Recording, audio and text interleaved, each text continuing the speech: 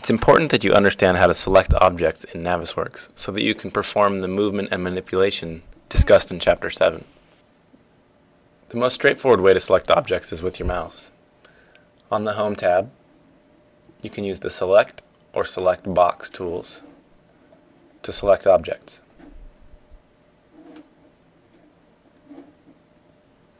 By default, any object you select will deselect the other objects. To select multiple objects, hold Control while selecting the objects.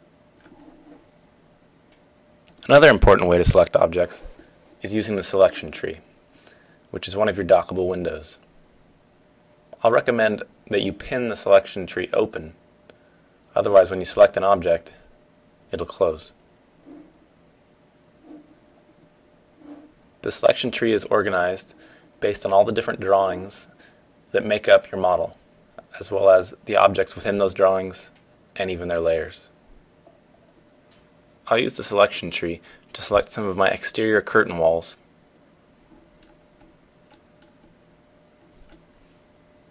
Then I'll add these to what's referred to as a set. I'll open the Sets window, right-click in the space, and say Add Current Selection.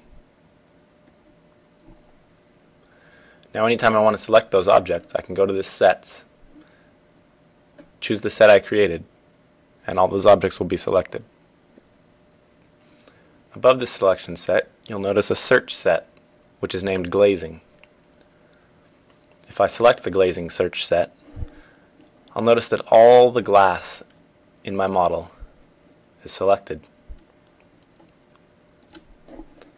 To take a look at what makes up this search set, let's look at the Find Items window.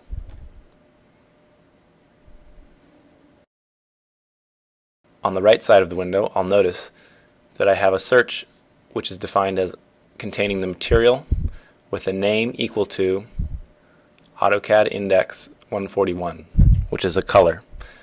This color is applied to all the glass in this model, so it's one way to search for glass.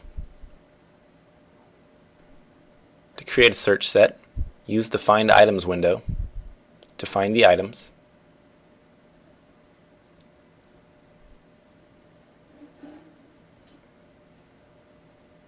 Then go to Sets, right-click, and say Add Current Search. Selection sets, such as Exterior 1, are not dynamic and only include the objects selected. Search sets, on the other hand, are based on properties of objects, and as you add new objects to your model, they'll be added to the appropriate search sets.